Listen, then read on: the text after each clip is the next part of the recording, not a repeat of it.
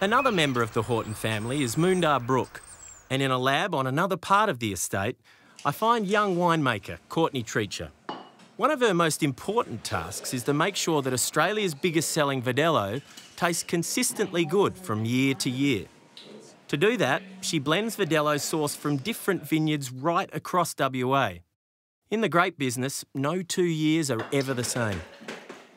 And we've got a few different sources in WA that we source our Verdelho from. Yep. So from the Swan Valley Yep. and Gingin through to Pemberton as well.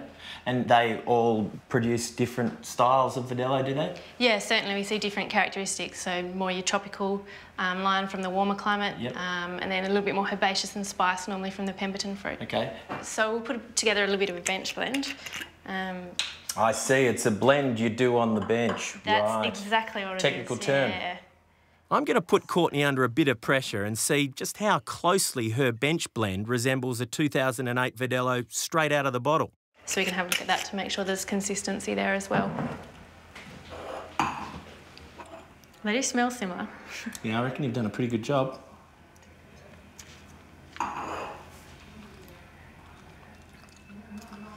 Courtney, I think you might be a genius.